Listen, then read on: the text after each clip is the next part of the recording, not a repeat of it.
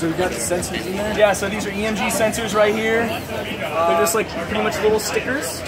And there's a threshold for how hard I squeeze that just toggles the hand open and closed. And you can go in on the GUI and like change your threshold settings, and it rewrites the EEPROM and everything. And yeah. Where'd you print that on?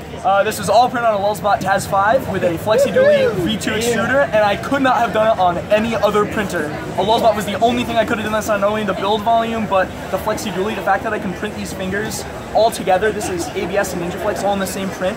So it's actually like living hinges right off the print bed, and you can only do that on a TAZ. So yeah, this is definitely only because TAZ exists that I can make this.